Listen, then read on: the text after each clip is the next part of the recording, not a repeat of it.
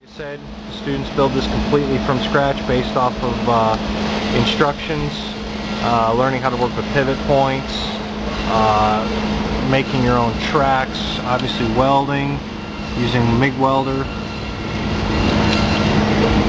working with relays, tolerances, and this is a project that students get to take home with them when they leave.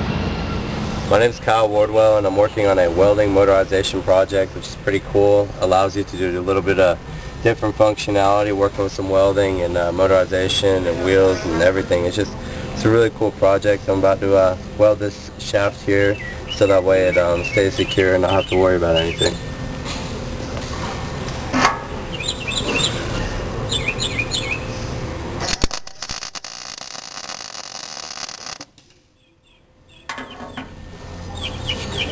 That's it. My name is Eric Tangway. I am building my motorized metal assembly. Right now I'm just test fitting it, getting the wheels lined up before I weld it all together. I'm